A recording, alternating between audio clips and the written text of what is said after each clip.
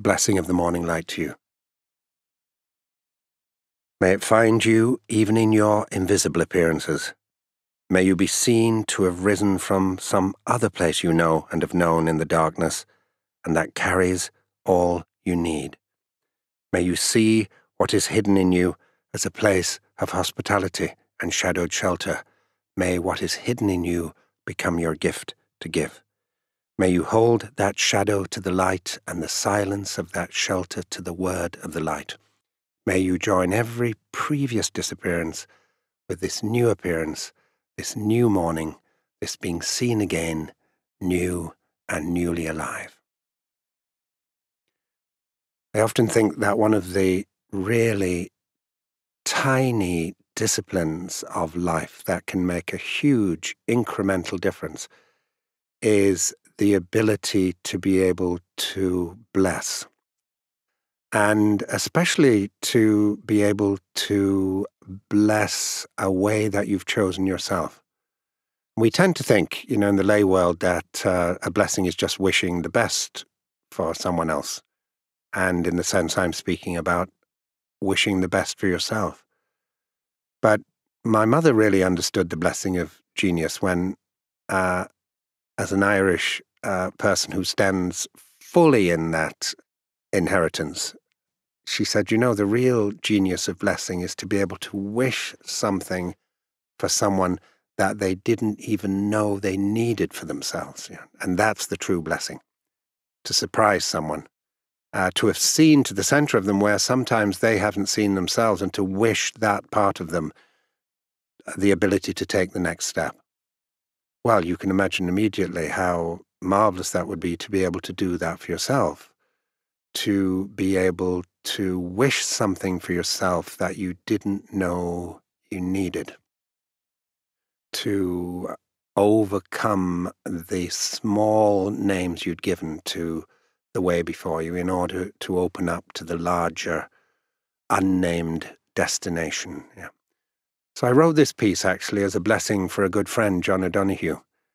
And John was a priest for 17 years, and many times at Easter time, he would get up very early, and he would go to a ruined monastery called Corcombe Row, and there, with thousands of other people, he would lead a dawn mass. Yeah. Well, quite often, when he was leading this mass at 6 o'clock in the morning, Easter time, depending on when Easter fell, I would just be going to bed 8 hours behind him in the Pacific Northwest of the United States.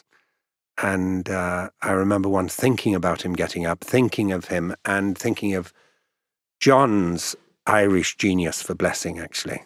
And in fact, he became famous through writing a whole compendium and book of blessings for various qualities and states and thresholds of life. So this was written for John, but it's also written as a way of creating a discipline out of waking. I will often recite this piece to myself in order to start close in on a day, in order to ask the beautiful question, in order to be somewhere else than in the center of the news on the internet. Yeah? News from a different frontier that's being uncovered inside you by the discovery of this miracle we call light. The blessing of the morning light to you. May it find you even in your invisible appearances.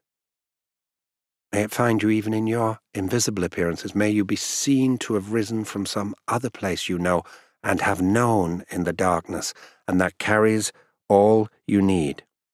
May you see what is hidden in you as a place of hospitality and shadowed shelter.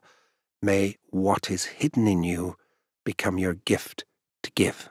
May what is hidden in you become your gift to give. May you hold that shadow to the light and the silence of that shelter to the word of the light. May you join every previous disappearance with this new appearance, this new morning, this being seen again, new and newly alive. I remember being surprised in a blessing-like way by that invitation in the line that says, may you join every previous disappearance with this new appearance, this new morning, this being seen again, new and newly alive. Well, of course, every night is a kind of disappearance, and if you read about the physiology of sleep, there's this incredible physiological revolution that occurs, this transfiguration of your body and of the systems of your body in the various levels of sleep.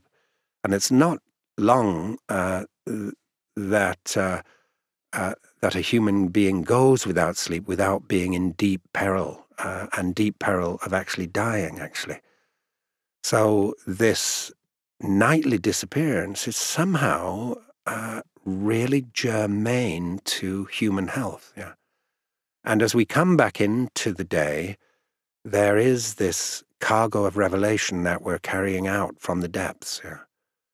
That disappearance in the night is, of course, a recapitulation of the larger disappearances we've gone throughout the different thresholds of our existence. When you think how the child in you had to disappear for the adolescent to appear, and the adolescent had to disappear in order for the young man or the young woman in you to appear, and the young man or woman had to disappear in order for the more responsible, more societally engaged, more thoughtful, and perhaps more heartbroken person you became as a full adult. Yeah.